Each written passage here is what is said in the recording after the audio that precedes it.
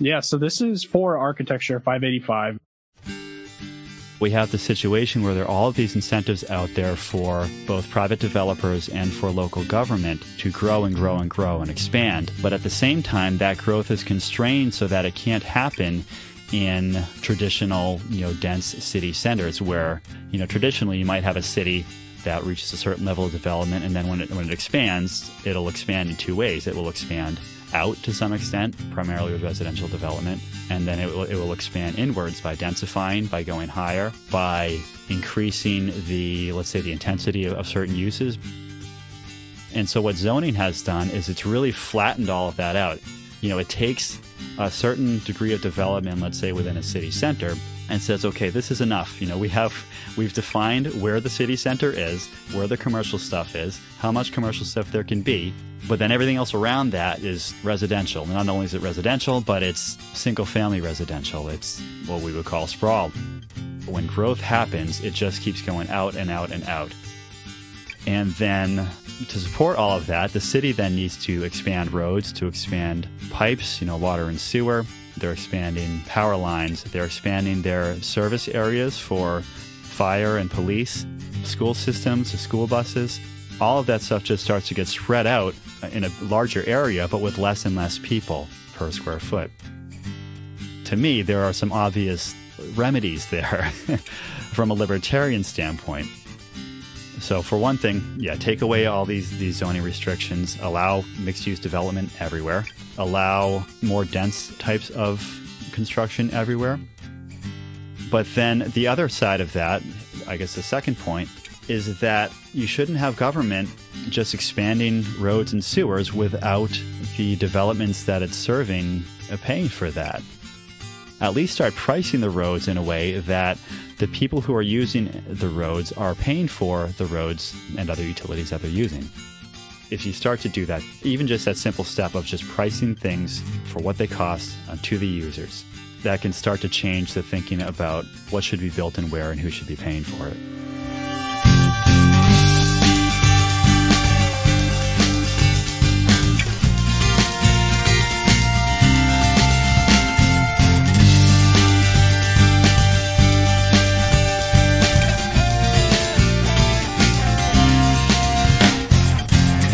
Welcome to Anarchitecture, episode 28. Several months ago, I was contacted by John Ellis, who is an architecture student in the School of Architecture and Urban Planning at the University of Wisconsin-Milwaukee. John has been listening to Anarchitecture for a while, and when he started working on his thesis project for his Master of Architecture degree, he reached out to me to ask if I would be an advisor for his project. So we've been going back and forth for a while. We had a long conversation a few months ago as he was conceptualizing the project, and we've been emailing each other back and forth ever since then. And I have to say that seeing all of these cool little drawings he's been sending me has been making me wish that I was back in architecture school. Although you'll hear later in the podcast, he talks about how little sleep he's getting, which makes me glad that I'm not. In one of his classes, he had an assignment to record a podcast. So I agreed to do an interview with him to present our way of thinking to his classmates, who apparently will be forced to listen to it. As you'll hear, John's a really bright guy, and we had a wide-ranging conversation touching on many of the ideas that Joe and I have explored on our podcast in the 4 years that we've been doing it. As I listened back to it, I realized that this was actually a pretty good introduction for people who are discovering our podcast for the first time, to get an overview of the variety of topics that we've touched on in the past. So based on that and the fact that hopefully we've got some new listeners after my recent appearance on the Tom Woods Show, talking about short-term rentals, and of course the fact that this is now going to become course material for an unlucky group of architecture students, we're going to call this episode Anarchitecture 101. We want to make this an episode that we can refer people back to as a starting point for finding out what we're all about. So before we get into the interview, I just want to take a few minutes and give a quick synopsis of a handful of our podcast episodes which we referenced in the interview and which I would encourage people to go back and listen to if they're interested in the subject matter. For anyone hearing this for the first time, I'll introduce myself. My name is Tim Brochu. I'm an architect living in Maine, and I co-host Anarchitecture Podcast together with my identical twin brother Joe, who is an engineer living in Australia, working in the energy industry, specifically working on power plants. Our tagline for Anarchitecture is the built environment of a stateless society. So our goal is to bring libertarian principles to discussions about the built environment, about urbanism, about infrastructure and community, as well as to introduce libertarians to discussions that are happening about the built environment. Our first 3 episodes we called our Foundation series. Episode 1, we defined the built environment and talked about some different ways to think about it and some issues that come up there. In episode 2, we defined libertarianism and the non-aggression principle and discussed some problems that we see in the built environment that result from governmental policies and actions. And in episode 3, we proposed anarchic, non-governmental alternatives that start to suggest some ways to resolve some of the problems that government has created in the built environment. We start the interview in this episode with a bit of a bio on me, and I talk about how I took a break from my career as an architect in 2015 to travel the world with our young family. Our episodes 6 and 7, we call our Citizen of Nowhere series, talk about that experience, and we reflect on that experience as well as Joe's experiences traveling and immigrating to Australia to talk about the concept of freedom of movement, and we analyze border controls and immigration and the effects that those have had on the development of the built environment, and how certain ways of thinking about the built environment can offer some solutions to what some people view as problems with allowing more open borders. So we talk about things like, for example, expansion of housing, immigrant enclaves, and allowing for what we call sidewalk entrepreneurship, which you'll hear me talk about in my interview with John. And if you just want to hear a great travel story, episode 20 was a talk I gave at the Free Coast Festival in New Hampshire, where I talked about an experience we had in Panama where, let's just say, the infrastructure couldn't be taken for granted, and my realization from that experience about the importance of community, even within a philosophy like libertarianism, which is often thought of as individualistic. John also asked me how I got into libertarianism, which I go into in some detail here. If you want to hear more of that, check out episode 15, which was an interview I did with Danilo Cuellar of the Peaceful Anarchism Podcast, which was another good overview of a lot of the ideas that we talk about on our podcast. Of course, the ubiquitous question of who will build the roads came up, which I dug into a bit here in this interview. This relates to a topic that has been really important to Joe and I in understanding a lot of the things that we talk about on the podcast, which is an understanding of public space and what that means in a libertarian society. I had the opportunity to speak 2 times at PorcFest, which is the Free State Project's Porcupine Freedom Festival in New Hampshire, and both of these talks were focused on this topic of public space. The first one was episode 13, and then Joe and I did a follow-up in episode 14, where we also introduced this concept of opt-in trusts, which we have promoted as one possible type of entity that could allow for non-governmental, voluntary public ownership of assets like roads and parks, if and when those things were ever to be divested from government ownership. We also talk a lot about access rights on public space, and we challenge some orthodox libertarian ideas, in particular some of the ideas of Hans Hermann Hoppe, about how access to certain spaces can and should be controlled in a libertarian society. Most of that criticism is in the second speech I gave, which was our episode 19, which was titled Public Space, the Missing Link Between Freedom and Property. Early in the episode, John mentioned Patrick Schumacher, and we talked about him a bit more at the end of the episode. Patrick is one of the world's most prominent architects, as a principal of Zaha Hadid Architects. Zaha Hadid was a groundbreaking architect, and Patrick, after working alongside her for 30 years, took over leadership of the firm. They do some amazing stuff. They're truly on the cutting edge of both design and design technology and construction technology. If you've never seen any of their work, just hit pause and do a quick Google search on Zaha Hadid Architects, and you'll get an idea of why I find Patrick so intriguing.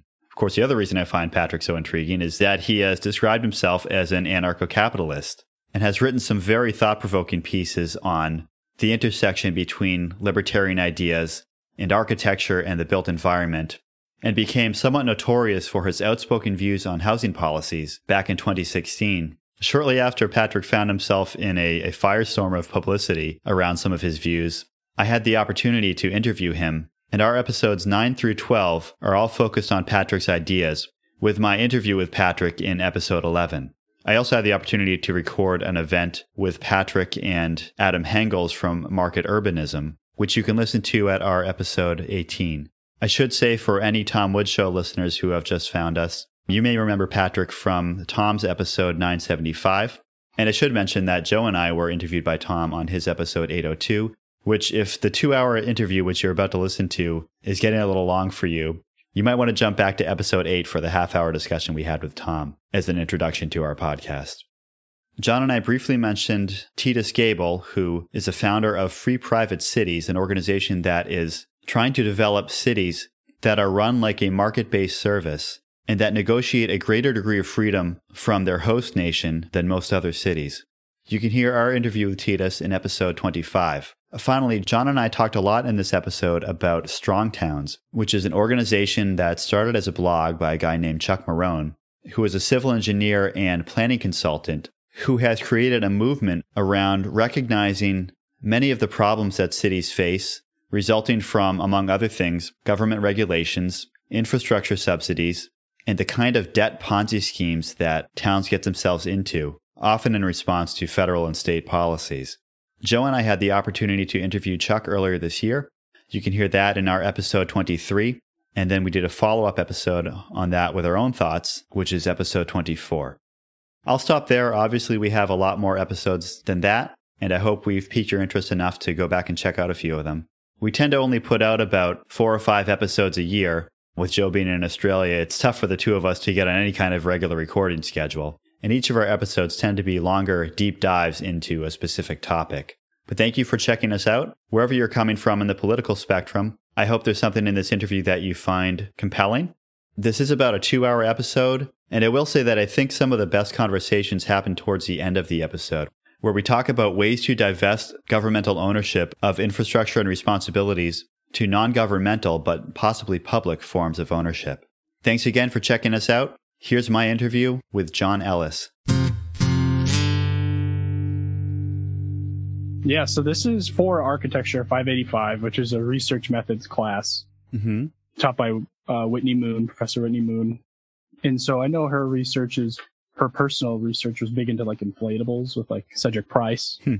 But she, as a professor here, she obviously is helping the rest of the class, like create a research topic that they are spinning off into maybe their thesis or their master's work or a PhD. We had one PhD student in there. So obviously, since I'm already way down the rabbit hole of thesis, I'm double dipping. So I'm kind of using this as like, it is a podcast, but it's also helping evolve the discussion around the thesis that I've kind of developed over the past year. Sure. So I did send you some stuff, but I think generally for the class, it might be good because we had to show our favorite architecture podcasts to the class. And so it was fun because I got to send, I sent the link to the class and Whitney pulled up Anarchitecture's websites and, I could instantly see the eyeballs widening and then the eyes glaring at me. Just dreading whatever we had on our homepage at whatever moment you actually pulled that up. I do not remember, but I'm sure it was spicy. I've gotten used to this. Being an undergrad at Ball State, I had found Dave Smith's podcast, Part of the Problem, in 2016. And I say Dave saved me from the dark side.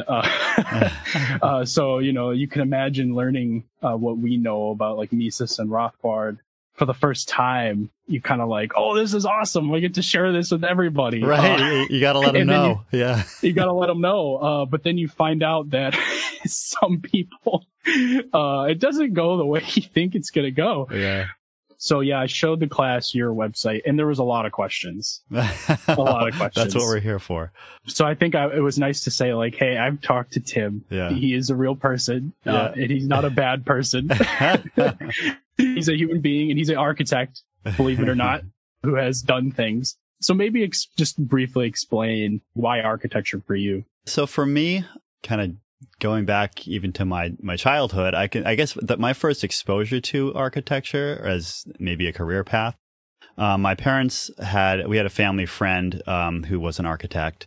And I'm thinking around the time I was like 10 or 11 years old, I remember at one point we went to an opening of a new building of his, which was a planetarium in New Hampshire. And I think for me, that was when I mean, I was young at that point, but I think that was when it clicked that like, this is something that people can do, that they can, design buildings and then create something that doesn't exist in a big way. And I think that was something that excited me. Of course, as a kid, I was all into Legos and all this other stuff. And it just seemed like kind of like Legos on steroids. And so I think that was my first exposure to it. And then going through high school and starting to think about career paths, architecture for me seemed to tick off a lot of boxes of things that I was interested in. I really liked drawing. As I said, I liked creating things.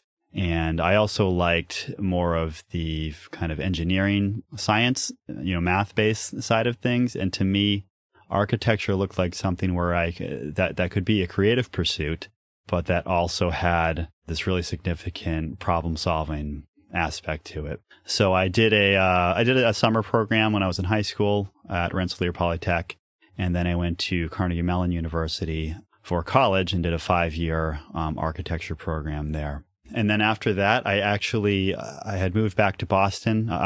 Grew up in New Hampshire, just about an hour north of Boston. I had moved back here after school. I actually ended up going and working for that friend of my parents who had done the planetarium at a firm in New Hampshire, and ended up making almost my whole career there. For 13 years, I worked for this firm. They specialized primarily in education and healthcare projects and more institutional projects. They also did some civic and corporate projects as well. And for about the last 8 years I was working there, I was a project manager working primarily on healthcare projects, so hospitals, medical offices, which is something I liked because for me, again, what really interested me about architecture, I was less about the kind of high design side of architecture and creating this big, magnificent, wondrous piece of art. I mean, not Schumacher. Yeah.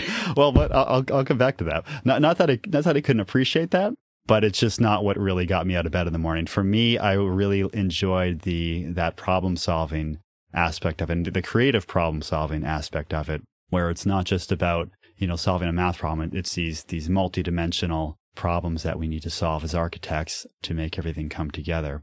So that's why healthcare in particular appealed to me, because healthcare projects are very process-oriented, and the way that you lay out the space can have a big impact on the way that they deliver care on the processes that they do. And so just thinking through those projects in that way has been something that I've enjoyed. And then in 2015, I actually left that job, and my wife and I spent 2 years traveling, actually, we had 2 young kids at the time. We still have the kids. They're not as young anymore. They just traded me. Yeah. But when we left, my daughter was 14 months old and my son was 3 years old. And so it was a bit of a leap of faith. But I was at that point a stay-at-home dad, except we weren't at home. And then my wife was able to work remotely in some capacity. And so we were in Europe, we were in Central America and the Caribbean. We popped around the States a little bit visiting family. And we ended up settling in Maine, where we live now. And actually bought our house where we live now during that time while we were still traveling. And then when we got back here after all that time was when I started my own practice, which is Adra Architecture, LLC. That's ADRA. And now I really wanted to kind of start off small. So I've been working with residential clients, mostly homeowners, looking at additions and renovations, some new builds. But again, it's this idea of working with people to really kind of solve some problem that they have, in their home. It's finding a way to make their homes work for them in the way that they want them to. And I've found that there's a need for that, at least in the area where I am, that there are a lot of people who are, looking to improve their homes, maybe an aging couple that's thinking about doing a first floor master bedroom as an aging in place kind of suite. Lots of little things like that people like to do on their houses. So that's been fun with me. I really like meeting homeowners and building relationships with them. And again, just finding ways to help them get them what they want to do on their properties. Wow. Yeah. That's a long spread out career. You got all the scales there. Yeah. So I think naturally, someone's gonna be like, oh wow, like so he's just an architect, right? Like he does the path of school to college, right? And then you get your first job, a little bit of life experience. So like, what is an architecture then? Like if you're saying this guy has this philosophy, of libertarianism, he doesn't really sound like a libertarian. He's helping people. I thought libertarians were supposed to be, leave me alone and, don't mess with me type. So I think this is like, kind of where there's like, either misinformation or a stereotype out there. So like, is your interest with the Anarchitecture podcast that you do with your brother, was that spawning from things that you had always kind of been on, or was that like a recent development? I started getting interested in ideas of libertarianism. It was after school. I mean, I think growing up, I was always kind of politically apathetic. And if you grew up in the 90s, there was really no reason not to be politically apathetic.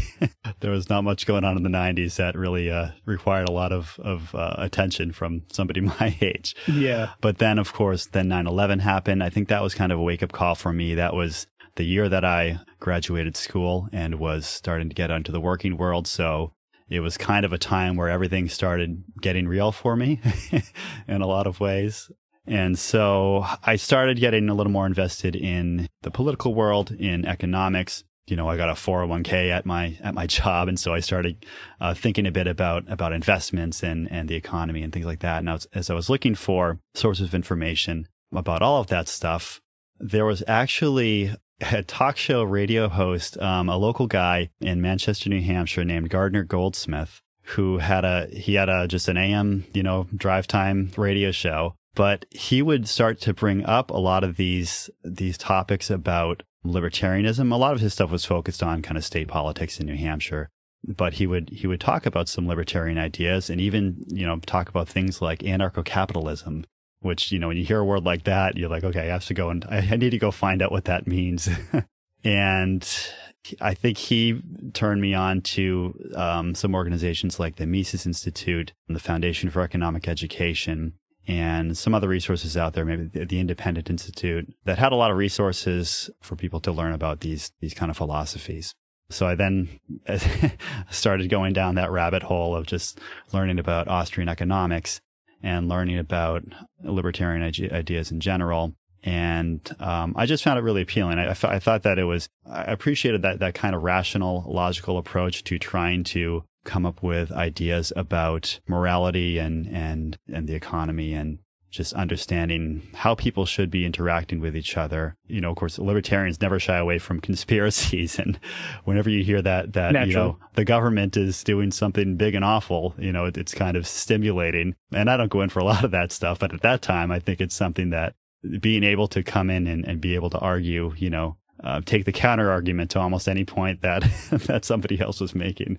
That interested me at the time. I was always looking for kind of outside explanations for things, and I was never really satisfied with, status quo type of thinking and type of, source of information, let's say. Yeah. And, again, I don't necessarily accept like everything I would read, but I always felt like it was worthwhile to kind of read some of the most extreme views I could find on either side of any given issue, and then try to come to my own understanding of what I think is right or wrong about that. Yeah. So it seems like a far more, reasonable approach, than maybe some of the extremes are presented in there. So like in architecture, though, is a very interesting term. When I brought that up for the first time with like my thesis advisor, Alex Timmer, we started to talk about like Gordon Matta Clark.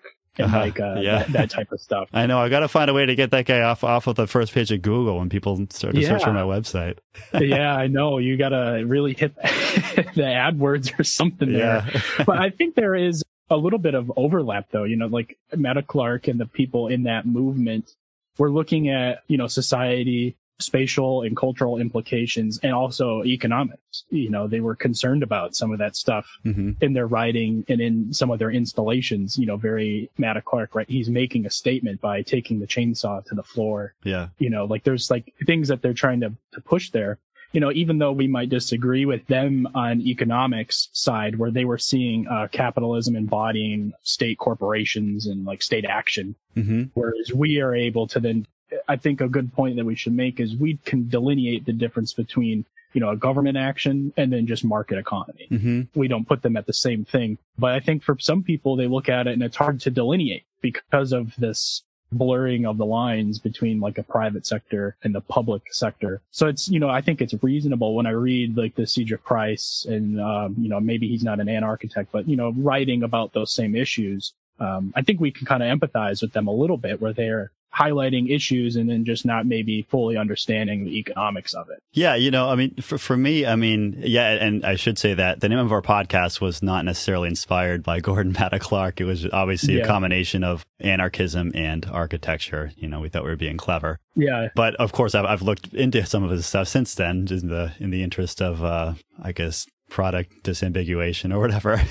Yeah. And yeah, I mean, I think that, I generally have an appreciation for anybody who's willing to, as I said before, kind of challenge status quo thinking and put out, kind of test some kind of extreme ideas. And he did it in ways that I think were interesting. I mean, there were these kind of large scale art installations, essentially, that, as you said, I think sought to bring attention to certain ideas about what he perceived, I think, as injustices, historical injustices within the built environment. So I can appreciate that, and I have some sympathy for that. But as you said, I mean, I think that where I depart from that kind of thinking is in the understanding of economics and markets, in particular, what I would call the free market, where, as you said, the built environment that we have right now, just like the corporate structures that we have right now, have a lot to do with the state, with state control, state regulations,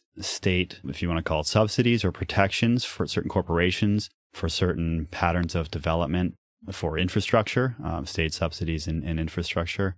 All of these things create a set of conditions that it's possible for a free market to exist in, but I don't think you can look at the world that we have right now and say, this has been a result of the free market. This is a result of capitalism. And again, I'm sympathetic to the notion that capitalism as we know it today and as it's historically developed has had a lot to do with the state. It's had a lot to do with state protection and state privilege. However, I don't go so far as some maybe left anarchists in thinking that if we were able to get to some kind of a society that did not have a state, in which all the things that government does, if those could be done by other means that don't involve, let's say, taxation and imprisonment and all of these other things that we as libertarians see as the negatives of government, that if we could get to that kind of a society, I still think we would have things like corporations, where there would still be various forms of business organizations.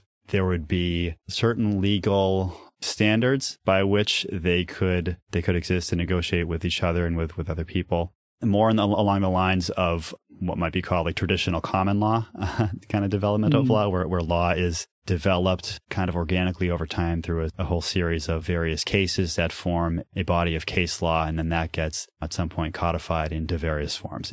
All that can still happen without the type of organization that we know of today as the government or the state. So again, I have some sympathies for what I would call maybe left anarchists, which is kind of where I put Gordon Matta Clark and those guys. But I think that we can do a lot better than that as anarchists in understanding the positive things that can come out of removing the state from all of the functions that it involves itself in today. To me, those guys were just like throwing a Molotov cocktail, right? Yeah. And that can get people's attention and it can get people thinking. But when the smoke clears, you need to be able to give people a convincing picture of what the alternative looks like and what that could mean for their lives. And so that's what we're trying to do on our podcast as we look at the built environment.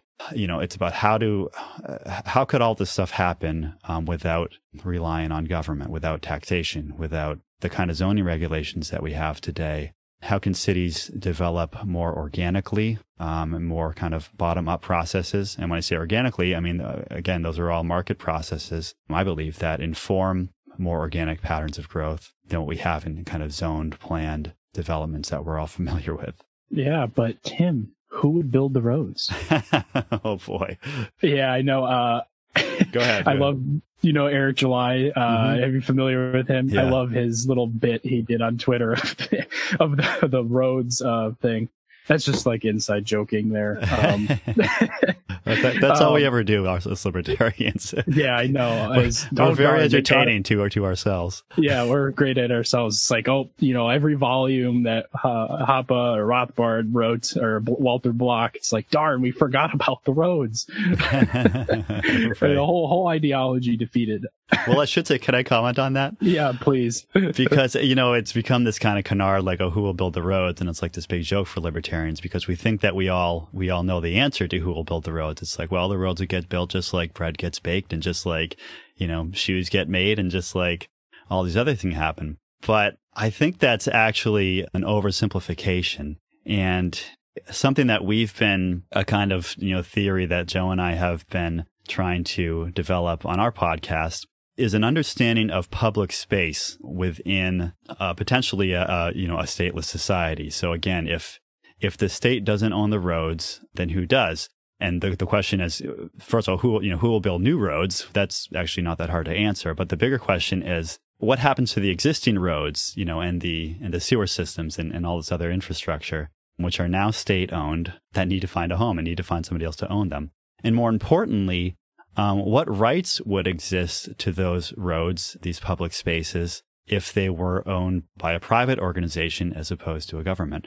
And so what we've argued, which I think is a little bit different than what most other libertarians have argued, is that if you take something like a public road, if the lightning bolt hit City Hall tomorrow and everybody said, you know what, we just realized that, we shouldn't be taxing people to pay for these roads and we shouldn't be doing all of the stuff that we're doing. Let's divest ourselves of these roads and find somebody else to own them. You can go through a whole number of scenarios of what should they do with the roads. Should they be auctioned off? Should you just allow somebody to come in and, as libertarians would say, to homestead the road? So if somebody comes in and starts actually taking care of the road on their own, then they might acquire some rights over the road. There's all these different kinds of scenarios you can come up with there. We've argued a couple things. The first is that what we see as public roads, and when I say public here now, I'm not talking about government. I'm talking about rights of way where anybody has access. If you think about unowned space, right? Just if there's an open field somewhere that nobody owns, somebody walks across it, they don't know that field. Walking across it isn't homesteading, doesn't grant them ownership of that field, but they do start to create a pattern of use. And if they're walking back and forth every day, and if more people are going back and forth, over time, this pathway starts to have a quality where its persistent use of that pathway should be respected. There's no one person who might own that pathway, but a public access right has been established. And so if somebody then comes in and decides that they're going to pave that and start to charge people to use the road, I think there's some justification for charging people to use the improvements on that right of way, but I don't think that person would have the right to evict people from that right of way because it's already been established as a public right of way. All right. So that's my kind of theoretical, inside libertarianism formulation of this right, the public right to public access on public roads. So then the question is, with government roads, if those became, let's say, privately owned, what should happen? We have argued that if government roads are privatized, or we actually don't like the word privatized because it gets confusing when you're talking about public space being privatized, but it's still public. And so we use the word divest, if they divest ownership of these things, or we've actually come up with our own word, which is destatalize. In other words, you extract the state from ownership and management of these things. So what could happen? So for one thing, we would suggest that access should still be public. You should still allow public access. That there is an argument for allowing whoever does become the owner to charge fees for use of that road, because if people are driving their cars on it, there is going to be maintenance. There's going to be, improvements that need to be made, security that needs to be provided, insurance, adjudication of any offenses that happen on the road. So there are expenses with use of that public way. And so if somebody is taking over ownership of that, they have the right to try to reclaim some of those expenses. But we don't think they would have the right to ultimately evict somebody. There can be other means to get paid, basically. So that's the long answer to who will build the roads. Yeah. Well, I think it brings in a good segue into maybe some things that have influenced myself all through architecture school, and you and your brother would be like Jim's Kunstler, and then spawning into Chuck Marone of Strong Towns. Yeah. Where they've done, I think, pointing out an excellent job about the deficiencies in the current system, right? Like I think James Kunstler's book, The Geography of Nowhere, really paints this picture that, the suburban experiment, car-based development of highways and mass amounts of government-owned roads is a huge experiment. And because we've just been, I was born in 94. right? So this is the only world I've known, right? So it just becomes like, oh, wait, you actually have to you have to take, 50 steps back, helicopter view, and realize how absurd it is. And then someone's like, well, it's not absurd, right? We pay with that through taxes. But then you can really go in and you see people like Chuck Marohn who have finally realized after a 20-year career plus as an engineer that no, they're not actually being paid for by your taxes. They're barely being paid for. If anything, they're still a debt liability, and it's just paying down the debt of a different development down the road. Right. So I think, it's obviously a very deep problem, but there's people that have written well on it. So I think a good thing for like a segue off of this, right, like with the libertarian aspect, is it's something that regardless if people want to buy in, right, to libertarianism or, like this movement of destatalizing, is you actually still have to let your state know, right, your city government know the problem that they're in. So Chuck wrote about the growth Ponzi scheme, and you guys are lucky enough to interview Chuck, like a month ago now? Yeah. It was in October, 2 months ago. I just recently re-listened to that, and I think that it was a pretty successful interview. I could see you guys kept Chuck on his toes a little bit there, like you didn't let him, it definitely wasn't like a regurgitated presentation. You guys were actively engaging him in different questions from our point of view, whereas he's still trying to just say like, all right, accepting the status quo, you still have to acknowledge the assets and liabilities that you have. And the unfortunate thing is we consider still roads, assets when they're actually a liability. Infrastructure is a liability. Yeah. I wanted to say one kind of general statement, and then I'll talk about strong towns and Chuck.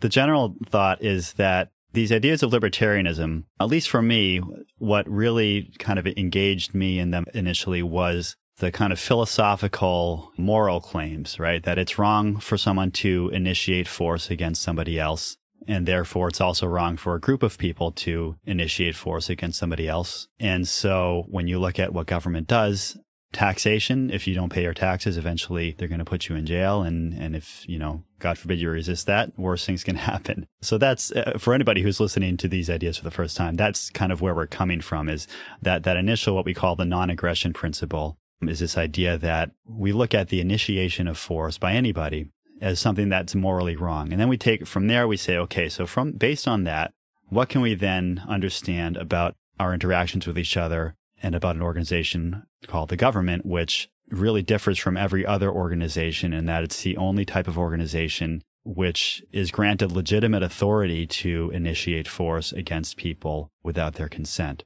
And there's a lot we could unpack there, but we won't go into all that now. We actually, our first 3 episodes of our podcast, we really kind of dug into that and spelled it out. So I would encourage anyone to check those out if they like. Yeah, that's one thing that I was pointing out to people when we were doing these podcasts is like there's ways you can spin off and kind of like touch on something. And then I definitely want people to, if they're interested, to refer to those foundation series. I didn't want to like double dip too much into things you guys have already covered. Sure. But I think it's good to like mention it because it does go into, I think it informs a lot of this subliminal instincts that strong towns might have, right? Where they realize that the status quo isn't working. Yeah, that's the thing. I mean, we start with this kind of philosophical, almost moral idea and statement about how the world should work. But what we find is that kind of serendipitously that when we start to apply that to the way that things are done out in the world, that often we actually get better results from a, let's say, utilitarian standpoint, that the practical application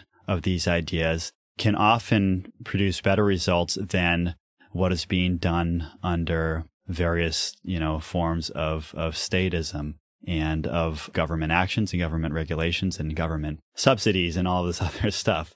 And so I think with strong towns, you mentioned that we were kind of challenging Chuck a little bit in the interview. And I think that we love strong towns. I think Chuck is great. I was able to meet him. The reason we got a chance to interview him is I met him at an event near where I live earlier this year. And we just think they're fantastic, but they're not expressly libertarian. I think in our interview with him, we were trying to push Chuck a little bit to see if we could see how much of that we could suss out of him. I think he does have a libertarian streak in him. I know that he has studied like the Austrian economists, and he has a good understanding, I think a pretty good understanding of libertarian thought. But in general, he doesn't really promote political views through strong towns. And that's one thing that we like about talking about issues in the built environment is that oftentimes they're not things that are like left versus right type of issues, right? I mean, there's some stuff like maybe certain things about housing policy that people on the left have certain things they want to promote, and people on the right have other things. And of course,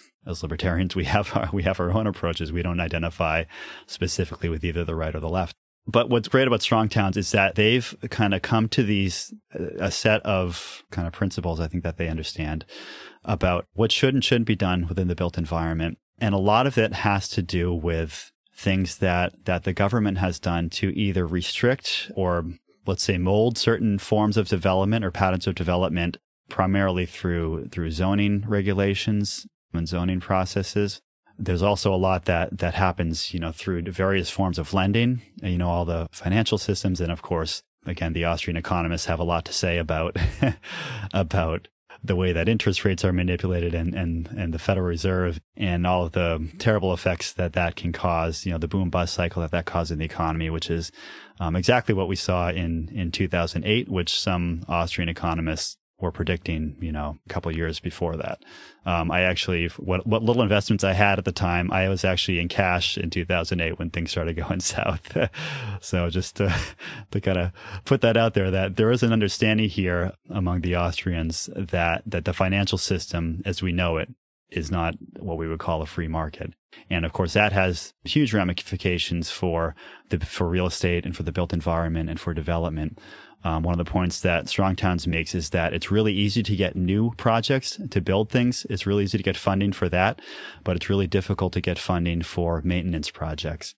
And so we have the situation where there are all of these incentives out there for both private developers and for local government to grow and grow and grow and expand. But at the same time, that growth is constrained so that it can't happen in traditional, dense city centers where, traditionally you might have a city that reaches a certain level of development. And then when it expands, it'll expand in two ways. It will expand out to some extent, primarily with residential development.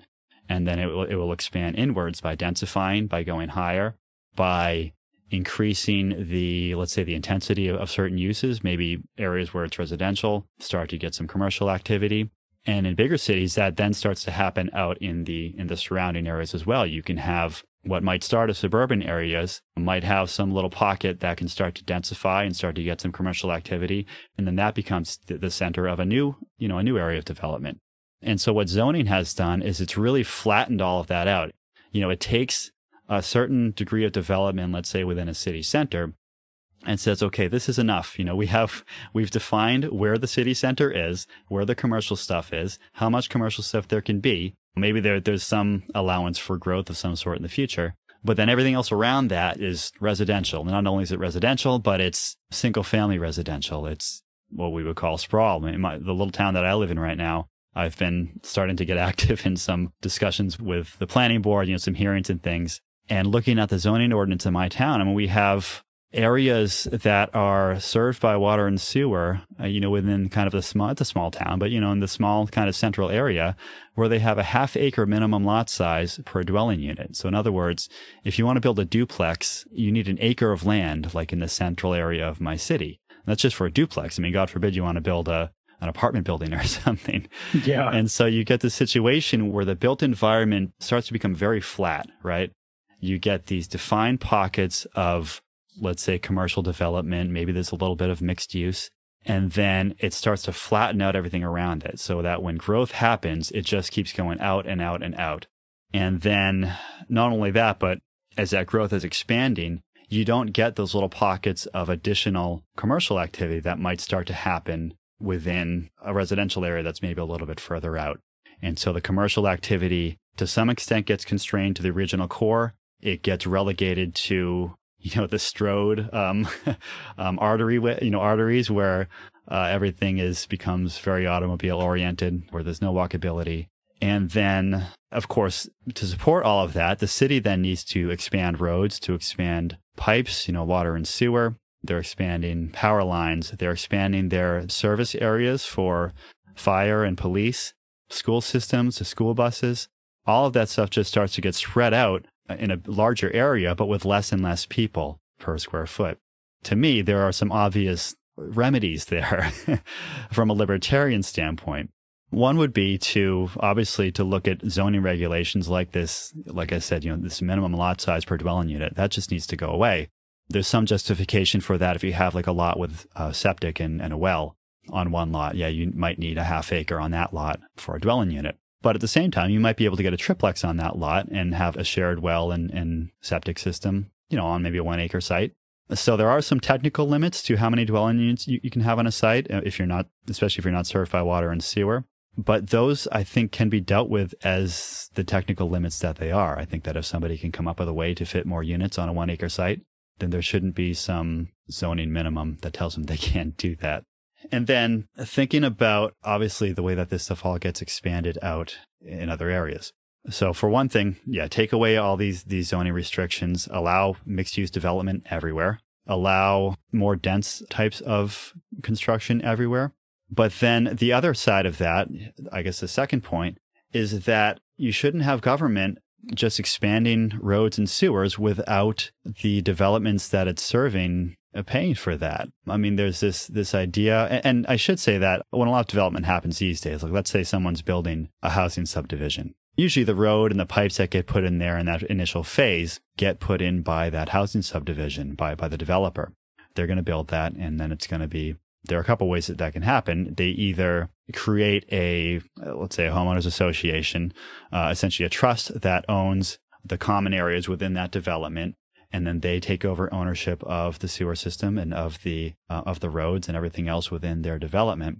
But then the other thing that can happen is that those roads and sewers get turned over to the town and become public roads and public sewers that are now being subsidized by all of the taxpayers in the town. So the initial construction may have been paid for, but, and here's getting back to the Strong Towns idea, in that second round of maintenance, 25 years down the road, when the road needs to be replaced, when it needs to be resurfaced, when the sewer pipes need to be maintained, all of that cost now falls onto a base of taxpayers, which, as Strong Towns points out, let's say it's a single family, cul-de-sac development, will never in its lifetime generate enough property taxes to support even the basic infrastructure that's serving that development.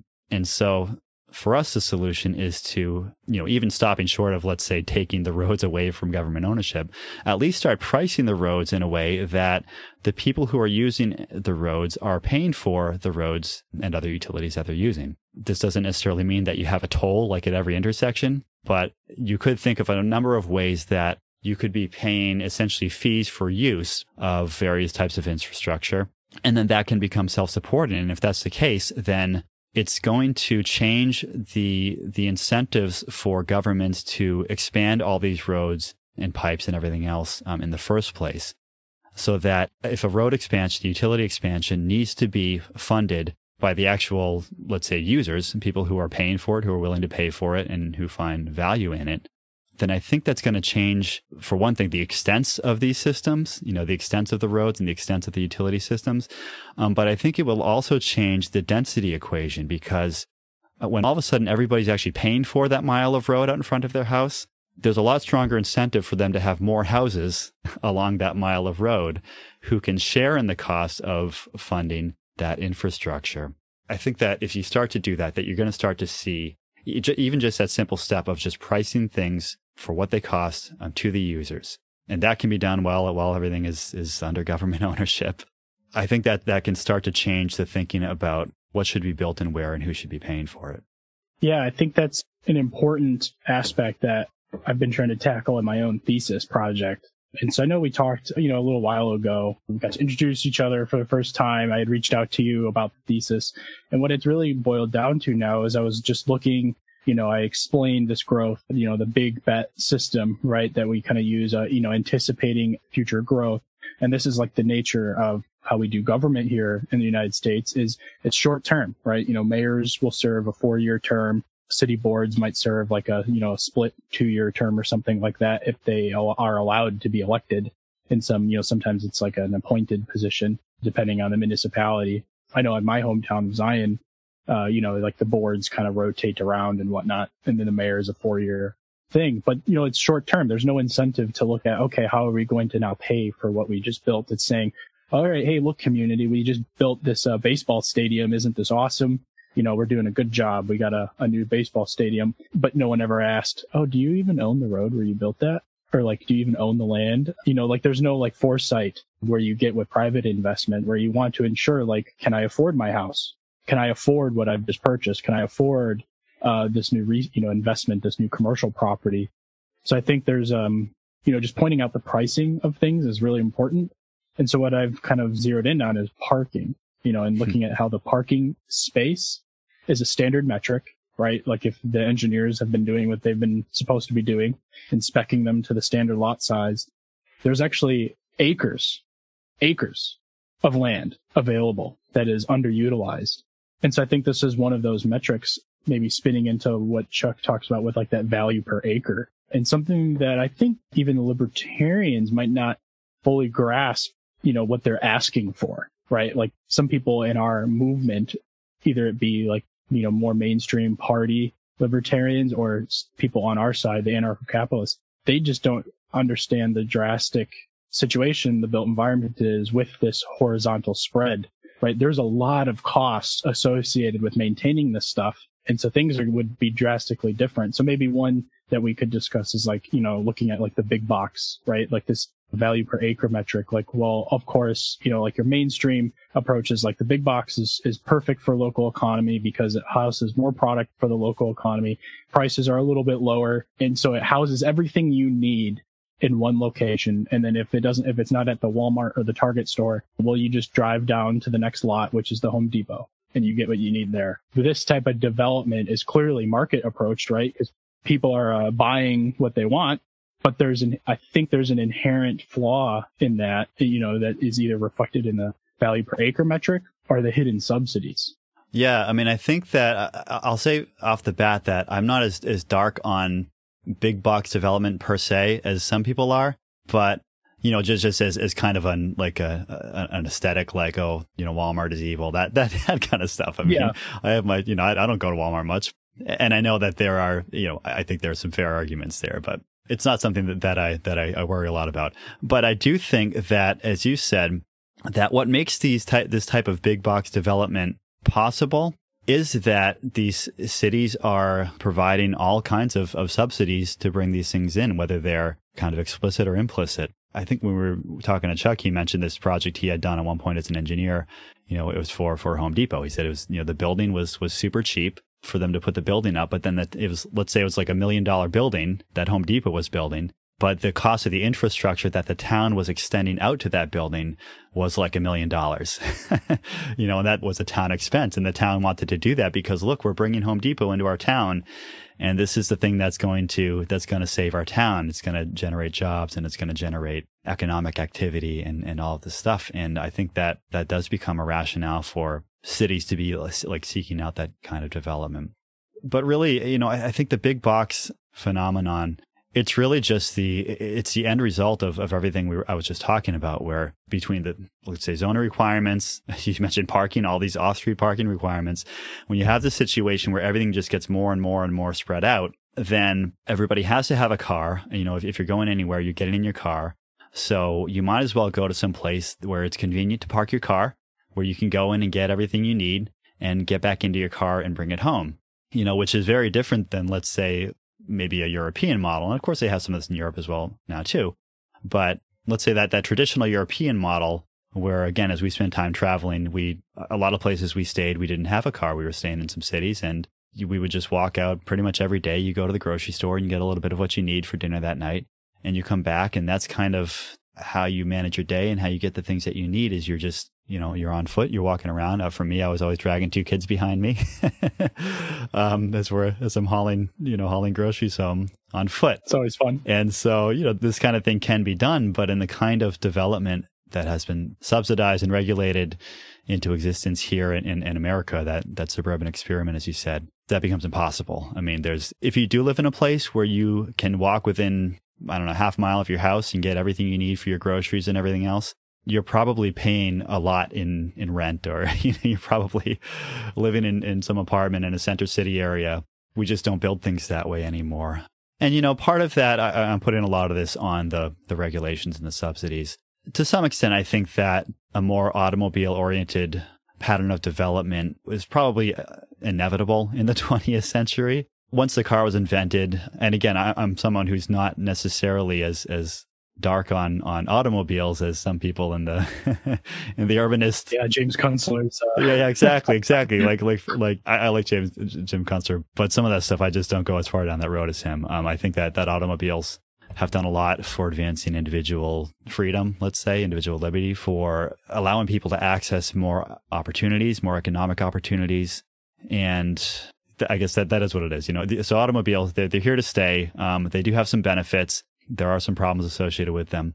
But I think there was still an opportunity to have a more of a traditional development pattern in a lot of places where that was really just made impossible. I guess my note of optimism here is that I think it's still possible to bring that back over time. I think that if we start to get rid of all of these single family zoning type of requirements, if we start to price roads and infrastructure and services appropriately for based on who's actually using them, I think that can start to create a set of incentives within the built environment where you can start to have value discovery in places where some of these things don't exist right now. So I think you can start to have some neighborhood where maybe somebody opens up a barbershop out of their house, right? And then maybe that becomes successful, and then they start to build the front of their house, out to the street. And now they have a little shop front out in front of their house. Maybe a couple of the neighbors do the same thing. Somebody comes in and puts in a little cafe. Someone else comes in and they open up a little convenience store, some kind of little shop. Maybe the neighborhood starts to grow in value. They decide they're going to start to make their residential buildings a little bit bigger. Maybe they start to densify. They take it, there's a gap between two buildings, and maybe they infill that with another building. That's somebody else's house. Maybe the buildings start to get built up into, 2 or 3 floor apartment buildings. Now you have shops kind of out to the front of the building coming out to the street. Over time, maybe some of those get replaced with maybe brick buildings. Maybe they're maybe the older residential buildings aren't quite cutting in, and they're able to support more dense occupancy there. They start to do more permanent buildings, and this densification starts to happen all up and down the street. You start to have much more mixed-use development. You start to have businesses along the street front. You start to have walkability between different amenities. And, at the end of the day, you end up with something that looks like Somerville, Massachusetts, which is where I used to live. And if you drive around the streets of Somerville, you actually can see this pattern in the way that it's been developed. You have these kind of main street areas where you look, and there are some shop fronts lined up along the street, maybe some little like 1-story brick storefronts lined up along, let's say, Broadway in Somerville. And then you look behind them, and there's like a gable end, triple-decker wood-framed apartment building that at one time was probably a house and at some point got converted into apartments. And then they built a shop front out to the front. And you can kind of see this history of how these neighborhoods became these dense, mixed-use, walkable places, which, of course, all the new urbanists are trying to build from scratch, right? I think that kind of thing has happened in the past. I think that it's a natural kind of way for the built environment to be developed. And I think it's something that should be allowed in the future. And if it is, I think that it's possible to start to get back to more of a traditional pattern of development in more places than we could even imagine having them now. Yeah, I think this is something I always get. One of my thesis committee advisors, his name's Brian Shermer, he always says, like, and I think recently he started to realize, he's like, oh yeah, you're going for like this nostalgia thing. And I'm like, no, like I'm not nostalgic for a past that I never lived in. Yeah. Right. Like, again, I always remind him, I'm like, Brian, I was born in 1994. Like, I don't have a nostalgia for any of this. I have a nostalgia, if anything, maybe of like a different civic nature, right? Where maybe we would solve our problems as human beings and not try to push it off to a government, right, to solve the problems. Maybe that's what I'm nostalgic for. But I think in the built environment and as an architect and someone who looks around and sees, I have seen friends, go from school to the workforce. And then even some of my coworkers at the current firm I'm at, where it's like, okay, you can see they've just kind of like accepted the jive of day to day. They might not be totally happy with what they're designing, but they need a paycheck, right? And so they're just going to do what the work that comes across. And I'm seeing, well, wait a minute, like traditional development patterns provided immense opportunity, right? Like there is so much to be done, to maintain these buildings, to adapt, right? This is like a word that I think is just lost from like American development patterns, right? Everything is built to a finished state, set so much in zoning code. It's like you look at a traditional sprawled suburb development, and the buildings have that weird gap between them, right? Maybe it's like 50 feet between each, where you would have your picket fence running between them. The initial design is so constrained that the problem solving of trying to, how can this thing adapt? And you look at it and like that suburb can adapt. There is no adaptability built into its unit of development. So like lot size is really important.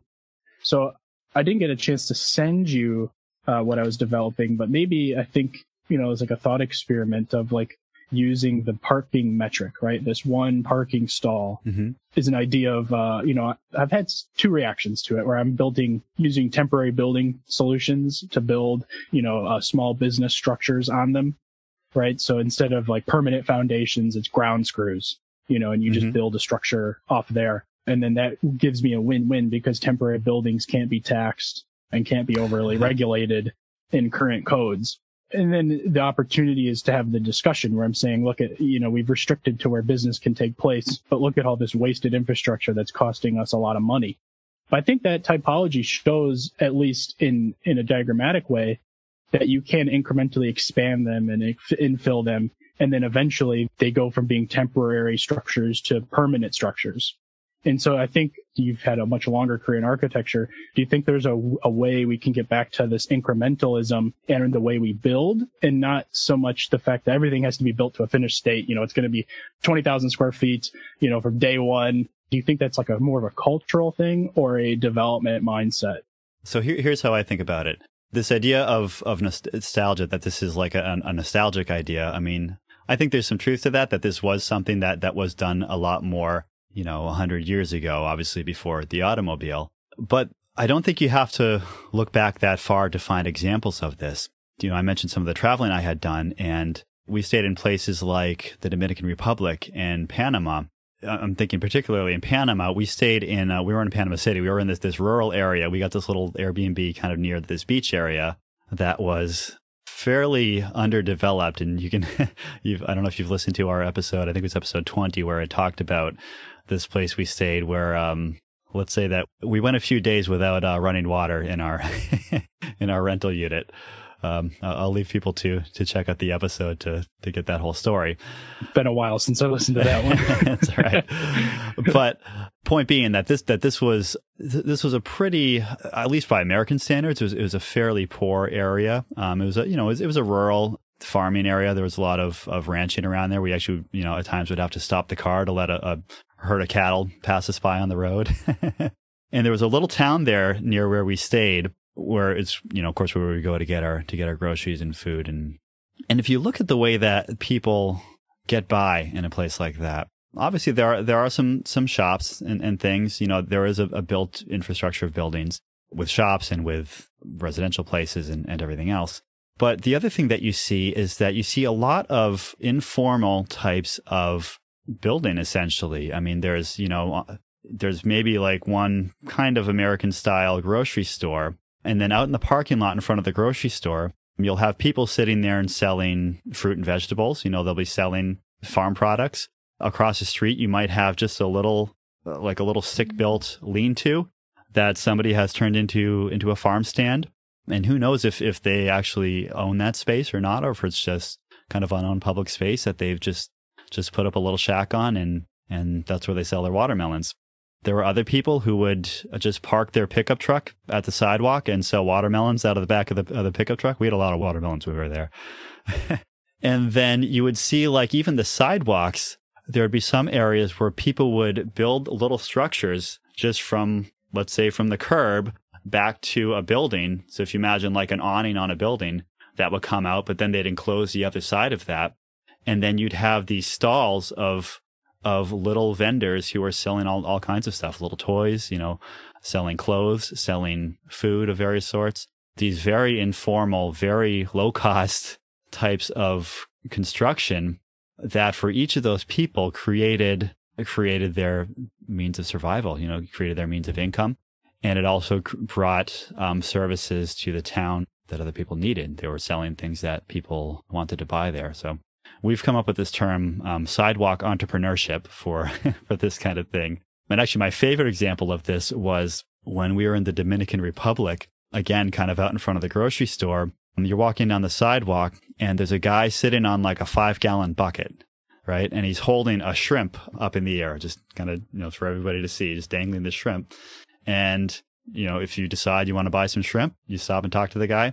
He gets off the bucket, opens the top. The bucket's full of ice with a bunch of shrimp in it. And he just pulls out, a dozen shrimp or whatever for you and puts it in a plastic bag, hands you your shrimp, you pay him and you move on. So this guy's entire business was a 5-gallon bucket on the sidewalk that he's sitting on, and his whole entire marketing budget was just him holding the shrimp up in the air. And so this is a very low cost way for somebody to start some kind of a business. And in poorer parts of the world, this is a big part of the way that people get by, I think, is that they're able to, for one thing, utilize public space. So they don't necessarily need to own or rent land in order to start a business, to sell products. They don't take up much space, and they're not building anything permanent. If they have anything built there, it's these very informal types of structures. But that's all they really need, at least to get something started. And then, maybe if they're successful at that, maybe if this guy's, selling shrimp by the bucket, eventually maybe he can afford to rent one of the storefronts in that town, and then somebody else can go sit on a bucket and sell something else. And so I think that thinking about these kinds of, very small incremental types of enterprises could be really helpful for people in cities. Obviously, it's helpful for people in some of these other places around the world. I mean, in fact, I think that's how most of the people in the world get by, is with these types of endeavors. And in America, you can't imagine anybody doing any of that stuff on any public street or public sidewalk, right? I mean, you can imagine if a guy was just like sitting on a bucket of ice, like trying to sell shrimp to people. There was a good story I saw on, I think I just saw it on Twitter, but it was a woman in New York who was selling like empanadas to people at a train stop, and the police violently arrested her. Like they threw her into a wall, and she's speaking Spanish, and the police officer is just yelling at her. And he's like, I know you speak English. I know you speak English. And this, Hispanic woman is just like confused, because I'm assuming in her culture where she came from, selling empanadas to people as they're on their way to and from other things is normal. Yeah, of course. Maybe that's an extreme, but I know locally in Zion, I met with the economic developer there, and she's a very open-minded person. I hope to work with her more post-thesis. But she was explaining to me the problem they had is just education. So people, and I explained to her that it's a greater problem than education. But anyway, the story was, these two guys wanted to open like soul food, like the best black people food that exists in, African-American culture. And these guys were, born and raised in Zion, wanted to buy this building and open, this soul food restaurant. And I was like, wow, that's a great thing for this community, to have this like good story, this perfect small bottom up success story. The problem is in the state of Illinois, to do anything commercial, you need to be a licensed contractor, which costs a lot of money. It's not cheap. It's not like just going to say, hey, like, can I get like in Wisconsin, it's relatively easy to become a state contractor. It's like reasonable fees, reasonable submitting proof that you know what you're doing type thing. Illinois, it's a lot more complicated. And then they also need to have the building approved, having like someone from the state come in and check the building, which has a fee associated with it. And then since the building had been sitting vacant for 6 months, there's a rule in the state law that says it needs to be brought up to modern ADA code. The building, I checked the building tax records. The building was built in 1930. There was no modern ADA code in 1930. Right. So these guys, I think, had an upstart cost of, like $20,000, $20,000. But almost all of their budget would have been consumed in fees. Yeah. Right. Just paying the fees. So they didn't have any money to do the ADA bathroom, to do anything. So I proposed just off the cuff with her, why don't you do a rolling deadline? Why don't you allow that business to open? Yeah. And allow them time to accrue capital, right? Because we don't even know if the business is going to be successful. Yeah, yeah. And so I think that's a little bit of what I'm doing with my thesis, is trying to lower that barrier of entry for these more impromptu entrepreneurial things. Because I really looked at it. I was like, is what I'm doing feasible, right? Is like providing like this platform for people to purchase a low cost, essentially shack right? You know, kind of think the strong towns, the Muskegon, Michigan, they did this, you know, the city built these little mini sheds, essentially, you know, they call them chatlets or whatever, you know, and they allow people to open up small business in them. And some of them have been so successful that people went and bought a commercial front property. And I was looking at it and I was like, man, in so many small towns, you're talking about tens of thousands of dollars just to afford the back taxes on the property to even start to consider purchasing the empty storefront. Yeah. There's so many things that they do to restrict an individual for starting their sidewalk entrepreneurship. But if a big developer comes in and says, hey, we see you got a lot of empty land near the highway exit. Can we build this, you know, development? It almost seems like cities are incentivized to, you know, do whatever it takes to get that development, right? Like, you know, Amazon shops around for the lowest taxes or whatever.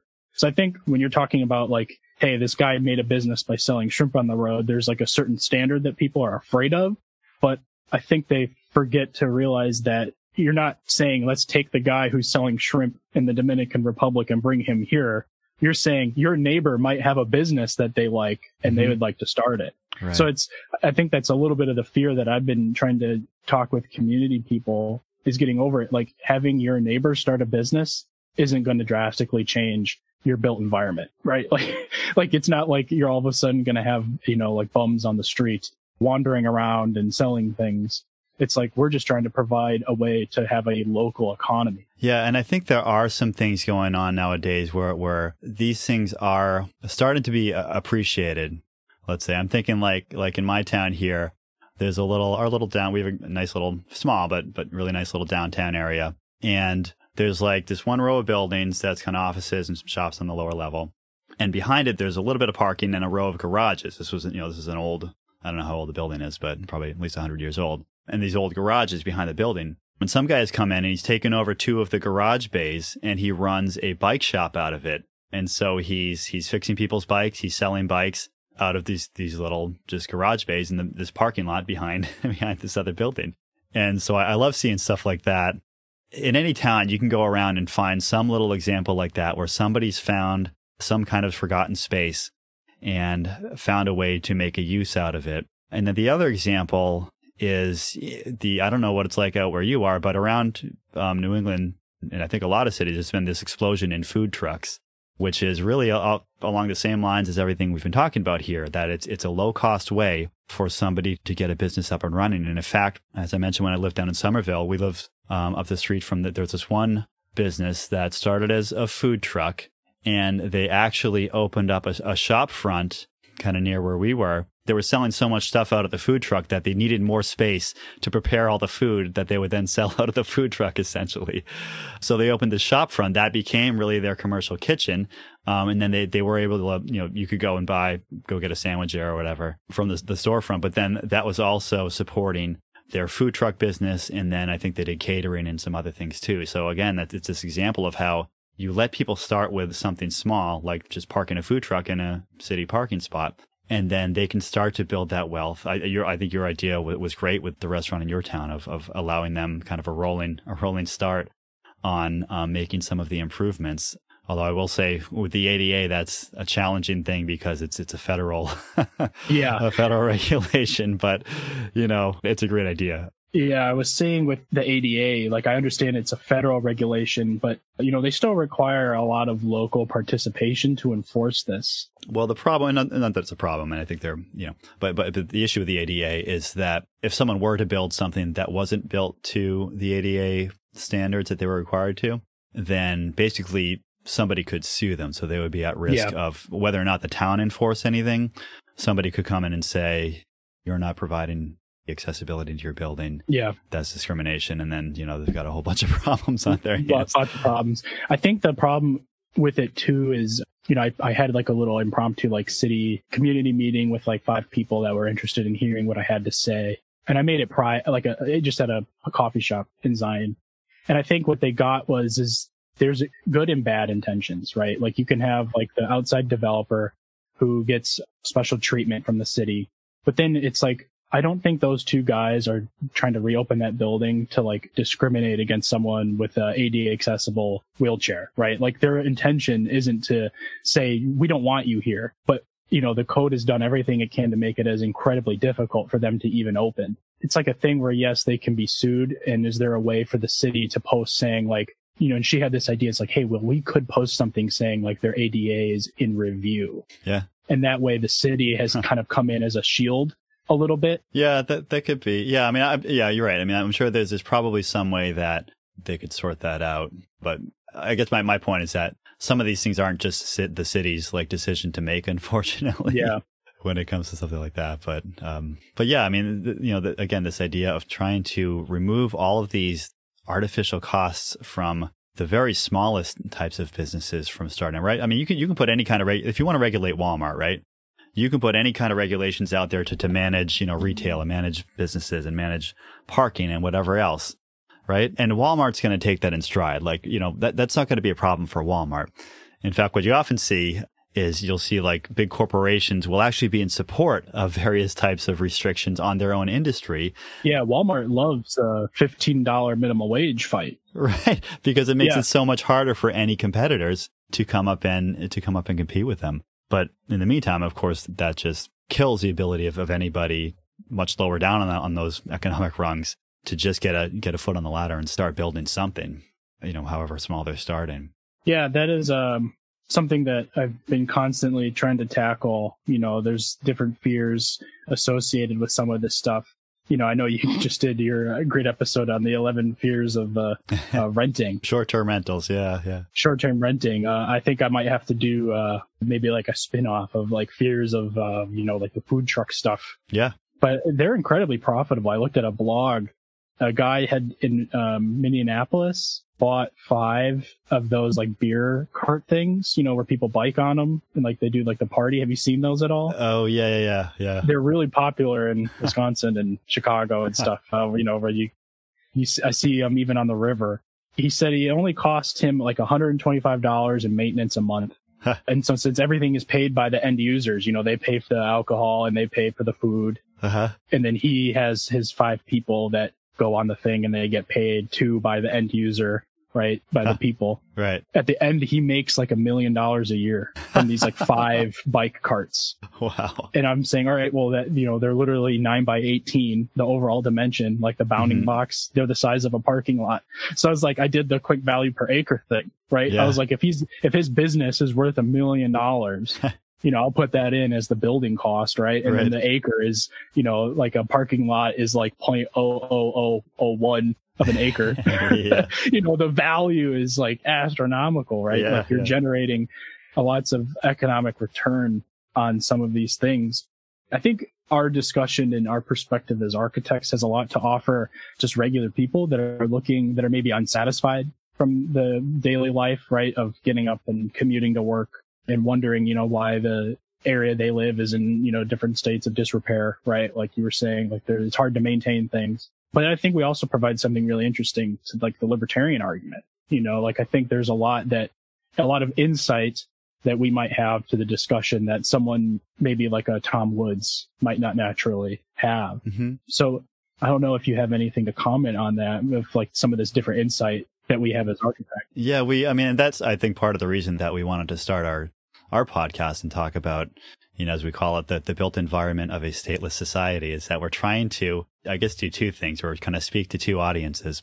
One is to try to introduce libertarian ideas to people who are involved in the development of the built environment. And then the second is to bring ideas of urbanism. And of course, now that we've found all the strong town stuff, they have a lot of really strong kind of pragmatic arguments that we're trying to bring to the libertarian community so that people get interested in these ideas and realize that there are, let's say, libertarian arguments for the way that things can be done in the built environment, and that these are things that actually can affect them, where they live in their towns, and actually things that they can get involved in a way that isn't just like left-right political bickering, right? I mean, anybody can go down to, and I actually encourage anybody to just go to a planning board hearing in their town and listen to the issues that come up, listen to the concerns that people have, listen to the way that they get addressed, and think about whether or not this is actually a, let's say, productive process. I mean, for me, I think one reason why I mean, there's lots of reasons why people aren't really open to the ideas of libertarianism,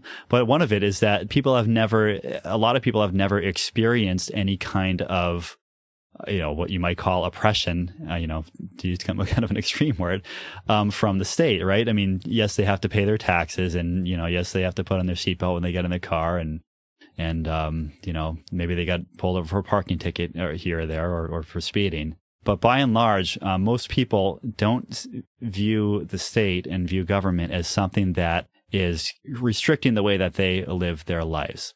But then they go to the town and say that they want to build, let's say, a one-bedroom addition on the side of their house. And the town says, well, if you do that, then that new addition you're building is going to be 15 feet from your side lot line. And they say, okay, well, so what? And the town says, well, it needs to be at least 20 feet from the side lot line. We have a side yard setback of 20 feet. And if you build that there, that's illegal. So no, you cannot build this one bedroom addition onto your house.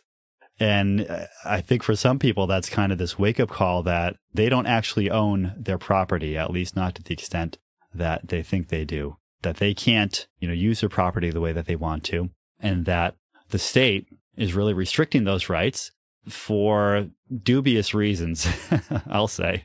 So I think that getting involved in some local discussions about zoning and even particular projects that are maybe being proposed in a certain town, these are things that are worth paying attention to. They're things that can really get you engaged in conversations with people in your town that, again, get you away from the left-right paradigm and get you into really just talking about the issues and talking about what's right or wrong and why these zoning restrictions exist, what good they're doing, or what problems they're creating.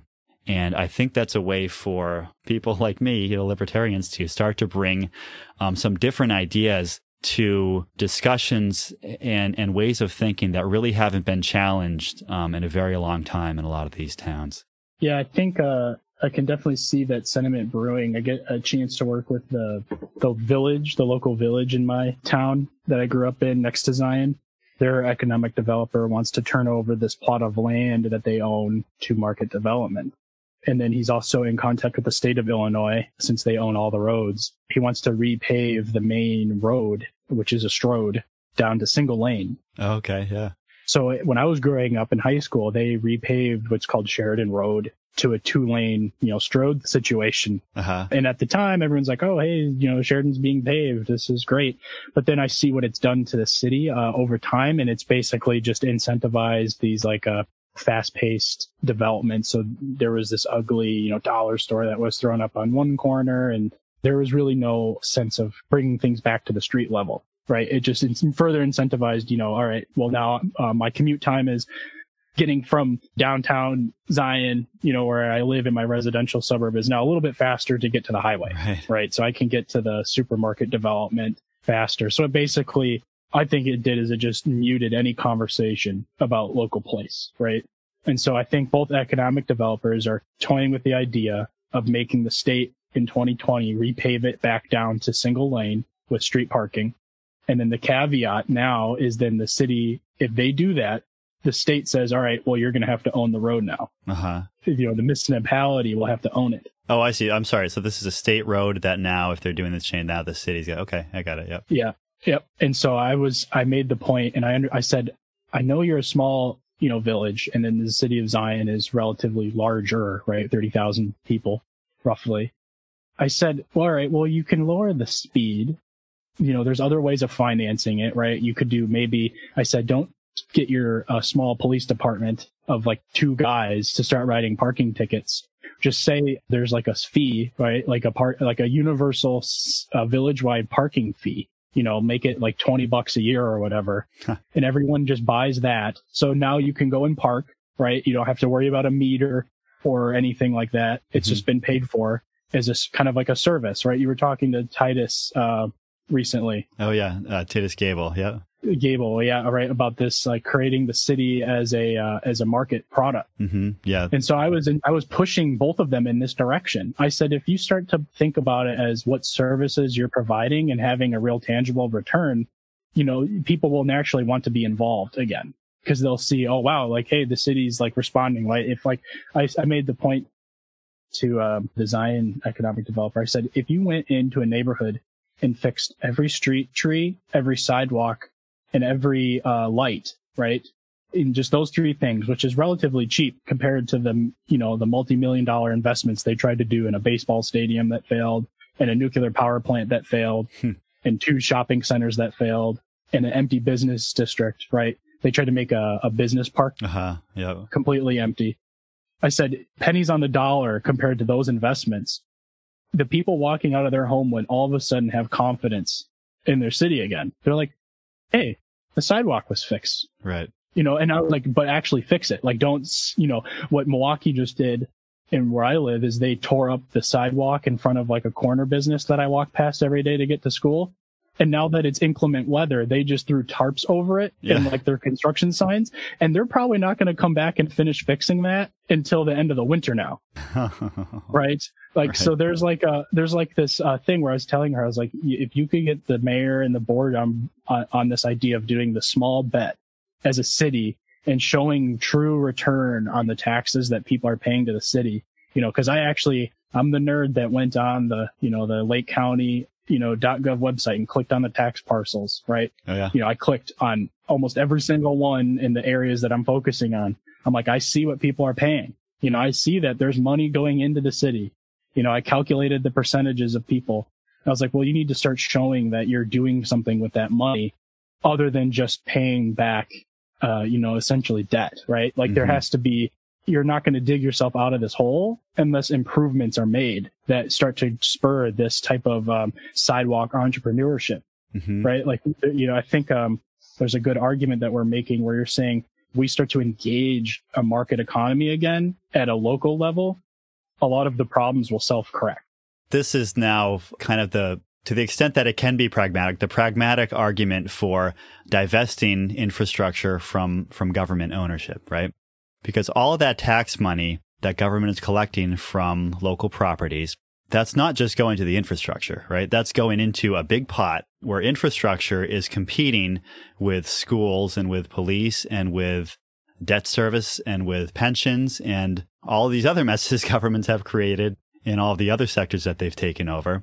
And so, it might be that we can't fix that sidewalk this year because we have to hire a new teacher, right? Or that, we can't do the upgrade on the sewage digester at the sewage treatment plant because we have to pay down this debt on this baseball stadium that we built, 20 years ago that is now failing, as you said. It's empty.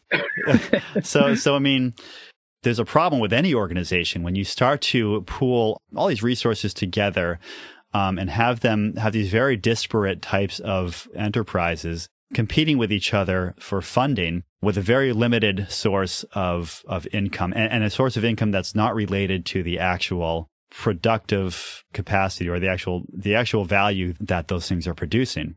And so if you can start to take that road that's out in front of that development, take that away from the city and allow it to be, allow somebody to own it and allow people to maybe charge people something to drive on it, to at least pay for some of the improvements, as you said, to pay for parking. And maybe some of the businesses that would come in there pay into some kind of essentially like a condominium fee, like a homeowners association type of fee that helps to support some of the public infrastructure within that development. And these things do happen. I mean, these happens all the time in private developments where essentially they're condominiumized and you have privately built roads, privately built infrastructure that is paid for through some kind of a trust or some kind of an association where the property owners in that area are paying fees into it. So this is not like a radical libertarian idea for people to pay for, the things that they use in the developments where they live and where they own the property. So if you can start to take those things away from government, and now they're no longer competing with all of these other aspirations that government has with the limited amount of funds that it has,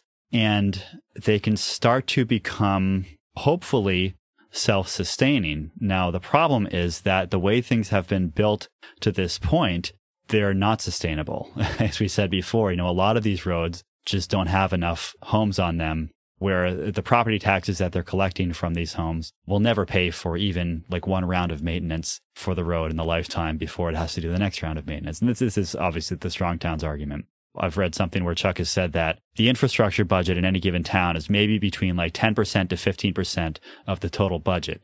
So even if you look at all these taxes that various properties are paying into it, only 10 to 15% of that is actually going to the infrastructure. And so infrastructure is really losing out by being owned by government. And as we said before, it gets you this result where, because it doesn't need to be productive, that it gets expanded beyond any kind of sustainable extents. And then it becomes just about impossible to pay to sustain it, to pay to keep maintaining it over time based on the type of development that happens where the development isn't necessarily in demand. Yeah, I think that's something that is hard for some people to rationalize, even if you can show them the numbers of the drawings. You know, I found in the tax code for Zion that, the actual percentages of what's going to which. And so there's like a township fund and a city fund, and then there's a separate school funds. You know, and I was starting to see how much money the schools were getting from each of these small businesses and properties in the city. And then at the same time, you know, I'm active in multiple Zion community Facebook groups. And when I was there, the high school district was on the verge of being taken over by the state for poor performance, right? So I graduated in 2013. Now it's so bad that they have had mass exodus, like where teachers are like, no more. And they've just walked off the job. And so there was like a public thing where the superintendent and the district boards were like, don't worry, community of Zion, we will have fully accredited and licensed teachers, ready for the school year. But there's someone who's keeping track of all the faculty that's left, now that the school system is just evolving into chaos, right? Like I feel very bad for the students and the teachers, honestly. I've had a new appreciation for how ridiculous schooling can be. My girlfriend is a first grade school teacher. And so hearing it firsthand is, I would say the libertarian argument is a lot stronger than we initially think. And, as architects, I just want to make this point real quick, is a very small percentage is actually going to maintain what we've built. We've given the responsibility of the city to maintain far more than they could chew. I think what's hard for some people, like one guy in a class of mine, he's an architect. He calls his practice, they're like the secret designer. So he travels all over. He's been to Dubai, UAE, and his firm, he told me he's been a part of destroying governments and rebuilding their economy, right? Like for corporations and stuff. So kind of like an economic hitman almost. Yeah. And so he was telling me that government has done phenomenal things for the modern economy, and that the development patterns that we do are incredibly safe and secure. But then at the same time, he told me that he was a libertarian. It's a very confusing argument we had, because he was saying that the Federal Reserve dollar has done a lot to stabilize governments. And then in the same breath, he was telling me he destabilized them. Right. It's an interesting thing where people are assuming that the situation is under control. Yeah, I mean, let's put it this way. I mean, there are a lot of governments out there who are in a lot worse shape than the U.S. government or than any state or local government within the U.S., right? So, yeah, I mean, you could imagine where somebody could come in and make some improvements, or at least make some immediate improvements.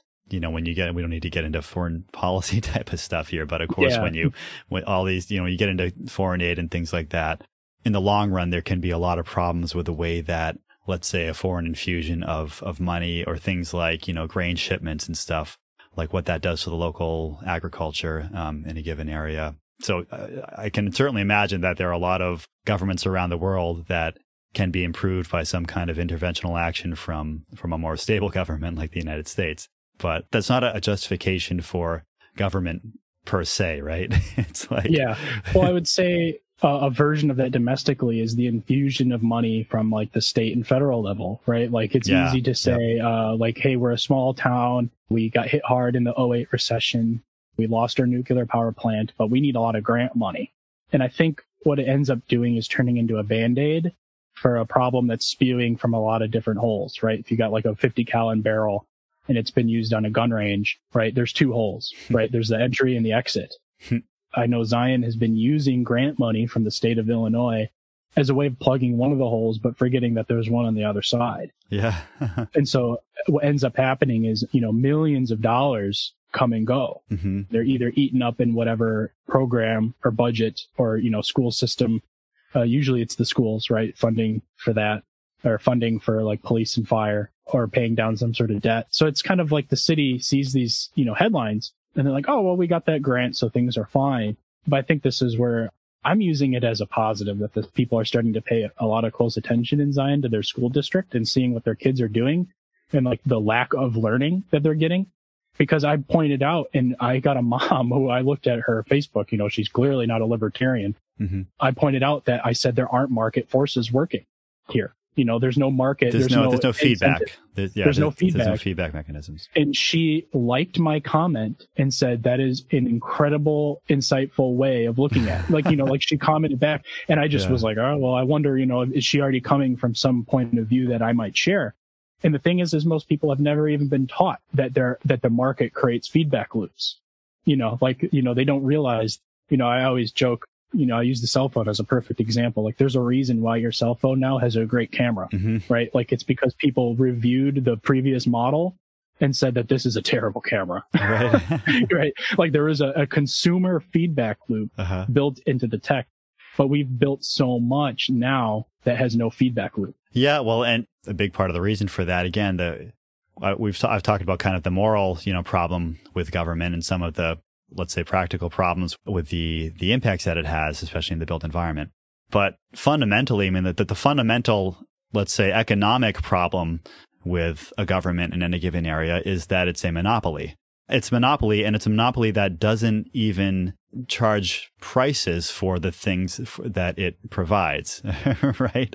So generally, people say that, you know, the problem with the monopoly is that they're going to drive everybody else out of business and then make whatever they're producing either, you know, it's going to either become more expensive or that the quality is going to, or that, you know, they're going to drop the quality because with nobody else to compete with them, there's no reason for them to keep improving their products. But with government, you don't even have that price signal coming into the monopoly, right? So the government doesn't know, like, if we build this road, is that something people want? Like, is that something that people are willing to pay for?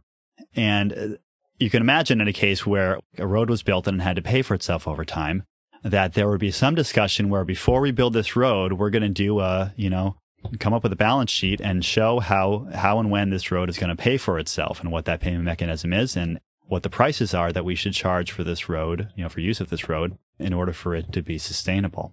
But because government is monopoly, there's nobody else going to come in and build another road that's going to put it out of business.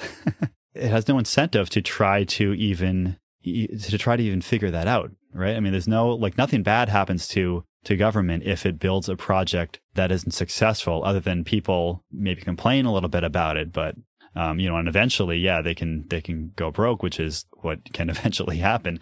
But for each of those individual decisions, each of those individual projects, they don't see that. They don't see the feedback. The problem is that they're building and they don't really care about whether or not that individual project can sustain itself over the long term, because again, they're a monopoly and nothing bad happens to them if they're wrong. Yeah, I always use the tried example of, like there's the railroads originally, but I think like one of the early ones, was clearly like the tech companies. Prior to Facebook, there was the MySpace situation and then early YouTube. And now they're starting to have these discussions about different types of competition. Whereas in the situation we're talking about there is no option, right? Like, in the current situation, if you're like, oh, well, I just want to go build some roads, right? Uh-huh. Like there's just no option for an alternative because there's actually no market to be, initially nationalized or something, right? Like it's just kind of building it and hoping things will occur. So that, it's like in the absence of a market, right? They just trying to create something that didn't even exist in the first place. Yeah. And I mean, the other side of that is, for one thing, the government's on the supply side, right? They don't really know which projects are valuable, are worthwhile, are going to be profitable and sustainable. But on the other side, the people using those services, the people using the roads, they pay nothing for it. I mean, obviously you pay through taxes, generally through taxes, through property taxes, through gas taxes and things like that. But they're not actually paying to use, let's say, the road that they drive down every day. And so what that does is it crowds out the possibility of somebody coming in and putting in another road. Let's say there's one bridge going across a river. Maybe someone wants to put in another bridge and charge a toll for people to go across that bridge. Well, if people can use the first bridge for free, then there's got to be a really strong reason for somebody to build that second bridge. I mean, you can think about this. I mean, one good example is education, right? if I want to take my kids and put them in a private school, I'm already paying the taxes to the town for my kids to be educated. So now I'd have to take them out, and come up with money out of my own pocket to pay for a private school. So of course, the only private schools that get built, by and large, are schools for the wealthy, people who can afford to both pay the taxes to the town and also send their kids to some private school. I mean, you can imagine like in the restaurant industry, right? In the food industry. I mean, God forbid, if governments provided restaurants everywhere, right? And they were just giving people food. You go in, you just get food for free, right? I mean, first of all, you can imagine what the quality of that food would be like. But then the only other restaurants that would exist, like if somebody wanted to come in and have a little, I don't know, let's say a soul food place, right? Or have just some little kind of low cost food option, it'd be really hard for them to compete with this free government restaurant, right? That was right next door. And so the only restaurants that would be built would be high-end restaurants that people who could afford not to get the free food from the government restaurant would go and eat. And so by government not just providing all of these services like schooling and like roads, but providing them for free and making them free and charging no price, it crowds out any possibility of competitive services being provided in any industry it touches. Yeah, the competition part, I think, is important for either side. There was a podcast I listened to where these two, I think it was on Bob Murphy's show, where they talked about these two economics professors traveled the world, and they noticed that in Cuba, the government started to allow private business to buy different spices and different things on the market. And it was just a handful, like a 15-part list, right? And they noticed that the restaurants that were given that exemption had incredibly better food with just 15 options, right? Like they were given 15 different options in the market. And so all of a sudden that they were providing a better product than like the rest of the restaurants in, every restaurant was given a certain amount of ingredients. And so the food was the same everywhere, right? Because like everyone was competing on a equal playing field with a highly restricted market. And so I think that's something we're pointing out here is there is constant complaining about the education system, about what police are doing, about what the infrastructure is doing.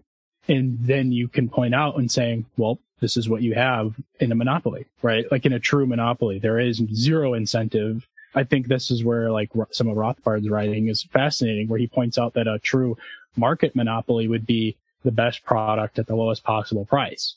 Right. Until someone else came out with a better product at the best price. Right. Whereas a forced one, right? Like you can't go in and, if I always joked, I'm like, well, I could just go open and slap myself with a badge that says I'm the new city hall.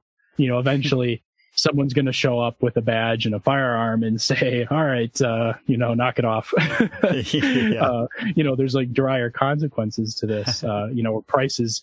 And I'm curious if you think that at least the pragmatic approach in the short term, until like real change is desired, right, by society, if the pragmatic approach, I think, is reasonable, right? Is it reasonable for us as libertarians to have this idea that things could be improved upon, not utopian, but improved upon by just adjusting markets? So I'll say I have about 5 minutes, John, if that's all right with you. Oh, yeah. Okay. Yeah, we can wrap up. Maybe we can wrap up on this one. So I guess what I would say to that is that, so I got into libertarianism like a little bit before like the whole Ron Paul revolution of 2008 when he had his first run for president in 2012. That's when a lot of people who are now libertarians started hearing the message and really getting interested in it. And, there's a big kind of meme going around that time, mostly centered around his campaign, which was end the Fed, right? And the Federal Reserve, this is a big talking point of Ron Paul's, which is that we want to end the Federal Reserve, right? But, of course, it's like such an unachievable. I mean, yes, it's important to put that message out there and like make people think about, oh, yeah, this actually like isn't a good thing. Like the Federal Reserve does like cause a lot of problems and whatever. Yeah, that's a good conversation to have. But no one's going to end the Fed anytime soon, at least by any, libertarian type of action. So I think the way to approach it is to really break it down into some of the smallest components. And again, this is something where I think that looking at the built environment, I think there can be a lot of opportunities within the built environment to start to experiment with some different types of changes. So, for example, like this is, I think, something Strong Towns and certainly other people in the urbanist kind of community talk about is doing like temporary kind of changes to try out some different, like let's say you take a street and you block it off and just make it pedestrian. Like let's just do that for a weekend and see what happens. They block it off. You have a little block party and people go up and down it. And, eventually people decide that they like it. They like this walkability. They like having these little shops and stands and things all up and down the street that they can access, and then eventually that becomes Times Square in New York, where it's now all essentially just pedestrian. And so in terms of applying or trying to achieve some libertarian ideas, I think we can look at that type of approach. Yes, there are people fighting the good fight in state houses and maybe one or two in the federal government and lots of people actually at the local level who are bringing libertarian ideas into their town. I grew up in New Hampshire, and the Free State Project is a big movement around here that I've actually got to know a lot of people. I've spoken at a couple of their events and sponsored some of their events recently. And I've been really impressed with both the community that they've built as well as what they've been able to achieve kind of politically. And I'm not into politics. I'm not a political guy really at any level. But I'm glad that there are some people who are. And who are kind of fighting that good fight. But I think that to really bring about more radical types of ideas, I think you just have to start small and find one little piece of something that you can change to start to show how something can work. So maybe if you're in a town, maybe a town like Zion, right, that has problems sustaining, let's say, its infrastructure and stuff. Maybe like that example you gave of this road that they want to develop and change around to make this development on. Maybe you go to the town and say, look, you have this road here. We're just going to take this little section of road. Let's get it off your books. We'll take it on and maybe it's not a road. Maybe it's a little system of roads, maybe within a development or something. Let's take that responsibility and the ownership of that away from government. Maybe we don't own it. Maybe it becomes like a lease kind of thing, a 50-year lease or 100-year lease or whatever, where you're giving us the ability to charge people to use this space and to maintain it, and to reap whatever profits we can get from that. And let's just see what we can do with that and see if we can make that work. And then the worst case that happens is it doesn't work out. They go bankrupt and the road goes back to the city and they're just right back where they started. So, they haven't really lost anything other than that in that period of time, the city hasn't had the expense of maintaining that particular section of road, let's say. So I think that trying to find the word you used before, small bets, right? Yep. Both within the built environment and also within the sphere of responsibilities that government has. Like, it's not like we're going to shut down City Hall, and over a weekend. It's that we're going to look at all of the various things that any government does and say, you know what, could we, that one thing you do over here, right? The sewage treatment plant. So why does the organization that's hiring our teachers and educating our kids and operating the police, why do they need to run a sewer treatment plant? Like, maybe we take that and find a way to move that off the government's books and into private hands, but that can still be a public form of ownership. You can certainly have co-ops. There are a lot of utilities that are owned as a co-op type of arrangement. We've, on our podcast, introduced this idea we called opt-in trusts, it's an organization that would own some asset, whether it's a road or a utility or something. And you would give people the right to join it as an owner, or the option to leave it as an owner. So maybe, owners, maybe if I'm an owner of the sewage treatment plant, maybe I pay less on my sewer bill for what I'm actually using. Or maybe if that operation is profitable, I get some of those profits kicked back to me. Whereas somebody who decides they don't want to take on the responsibility of owning this big piece of infrastructure that they know nothing about, they shouldn't be forced to become an owner of that and to be burdened by the debt that might incur and to be making decisions about how that's managed. So the point being that when you're coming up with ways that people can own, that you can start to privatize, or again, we don't really like that word, but let's say divest, that you can start to divest government assets, government infrastructure, and government responsibilities, you can find ways to do that in which there could still be a very, let's say, public type of ownership structure where people who are current stakeholders in that system could still have the option of remaining stakeholders in that system. They could stand to benefit if it does well. They might be responsible for costs if it doesn't do well, and then they might have incentives there to find ways to better manage it, just like every other business does. Or eventually, if it really goes bad, then maybe they find somebody maybe it essentially goes bankrupt, and then an operator is able to come in and acquire those assets at low cost and then run the thing profitably moving forward. So there are a lot of different ways that you can think about different forms of ownership of certain things. But again, I think that this idea of looking at individual little parts and pieces of all the myriad of things that governments do and say, is there one of these things that we can take away that we can just try doing something different with?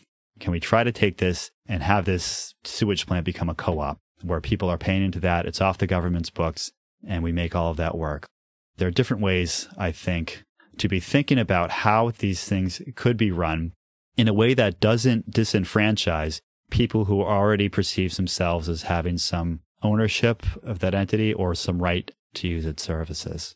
Yeah, I think that's a good way to kind of wrap up on, it's like we're just trying to provide, reasonable alternatives that are either rehashing of old ideas, from history, or presenting things that we've learned now that we have a body of knowledge of, like, okay, we've had, 3 generations of the property tax model, right? Trying to solve what we have now. Maybe there's a better way of going about it. What we have now is people, when some problem comes up, that people's first, this is like you listen to like any story on NPR, and it's like, here's this problem that somebody's having. Here's what this opponent of whatever says is the problem. And here's what the government should do about it, right? It's like there's this knee-jerk reaction that whenever some problem comes up, that we need to look to government in order to solve it. And of course, that gets very disappointing when government isn't able to solve those problems because, of course, as we've said, they have many other priorities. So I think that this libertarian mindset, whether or not you want to go, whole hog and say that you can imagine a world in which government doesn't do all the things that it does now, you don't have to get there. But having this perspective that maybe there are ways to do things where we don't rely on government, where that's not our first response, that maybe that's more of a last resort, and that we try to find other ways to solve these problems and do everything we can to make those things happen without relying on taxation and without relying on the kind of authority and regulations that governments wield all too easily. Yeah, I think it's a good point to wrap up on. Just want to say thanks for doing this. It's been fun catching up again and kind of rehashing some of these things that were totally new for me. Learning right the first time we chatted. And I think the podcast that you guys do provides a lot. And maybe we'll see if I keep this one going or not. Right? It is for a class, but I think I'm so invested in podcast culture and continual conversations that maybe it could be a on and off thing, as I find need to kind of vent, either, vent for personal need or just wanting to, spread information. Yeah. I mean, I'll say that, podcasting for, we do it. My brother lives in Australia, and he and I just started this up as kind of a little side project, something that we could collaborate on while we're living so far apart. But it really has opened a lot of opportunities for us. I mean, the fact that I was able to meet and interview Patrick Schumacher, principal of Zaha Architects, Chuck Marone, and all of the, all these other, we haven't interviewed that many people, but I feel like having this podcast has kind of opened some doors both for Joe and I to explore these ideas in ways that we otherwise wouldn't have, and also for us to meet and engage with people who we really admire, who are talking about all kinds of different ideas, whether that's in libertarianism or in architecture and the built environment. Yeah, it's definitely a fascinating conversation you had with Patrick Schumacher. That was yeah.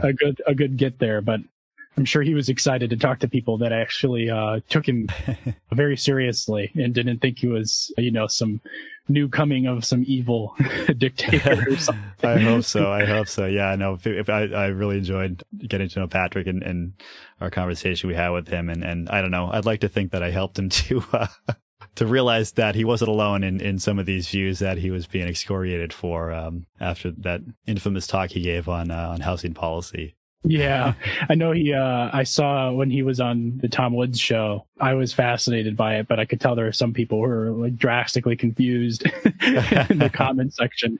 And I was like, ooh, this is when you fully realize like how much in our own world architecture is. Yeah. Well, that's what we're here for. We're trying to give people that vocabulary to start to understand, this intersection between how things get developed and libertarian thought. Yeah, definitely. Well, hopefully you guys keep on keeping on. It's great conversations, and then we'll see if I keep on doing this. I definitely think there's room in the market for multiple architecture libertarian podcasts. Maybe we could have you just start doing art pods. Since we only put out a podcast like once every 3 months, maybe we'll have you fill in for us. Yeah, definitely. We could talk about that. That would be awesome. Yeah. You'll be like our man on the street. We'll send you out to interview all kinds of architects and things for us. Yeah, I joke because I only took 8 months off from grad to undergrad, but I realized how much slower real life is versus school.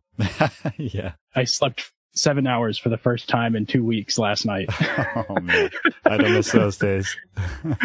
So I was like, I told my girlfriend, I was like, well, when we move in together, I'm all of a sudden going to have like this time. And she's like, what are you going to do? And I was like telling her about, this and like me wanting to help cities and stuff like that. And so I was like, all this stuff. She's like, wow, are you actually going to try to get a lot done? I was like, well, I just spent all this money on architecture school. I might as well use it. Yeah, I got to do something.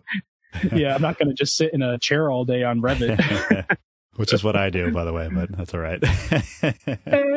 Well, I mean, you still have like the family and other things. Oh, yeah, no, yeah, believe me. No, I waste plenty of time. I'll sit at my desk during the day. That's cool. Well, good luck with your project, John, and with finishing out your education, and hopefully we'll talk a little more.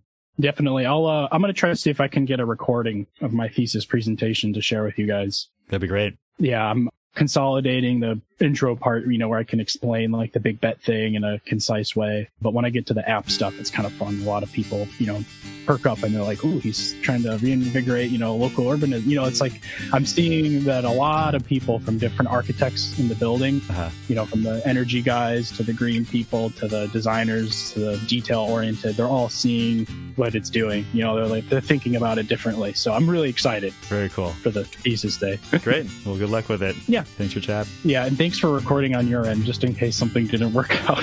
Yeah. Hopefully one of us got it. Yep, for sure. All right. Thank you, Tim. All right. Thanks. Bye. Bye.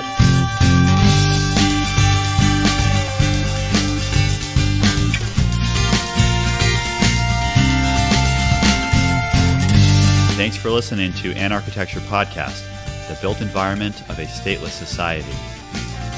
Visit anarchitecturepodcast.com to follow our blog and social media and find out how you can support us through Patreon or with cryptocurrency.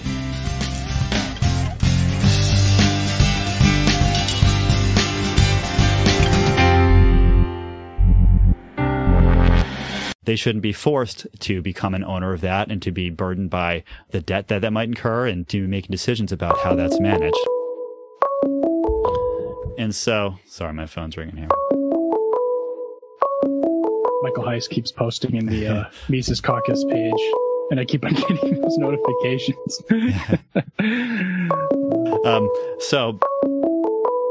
Oh God, this is annoying. We'll have to edit this out.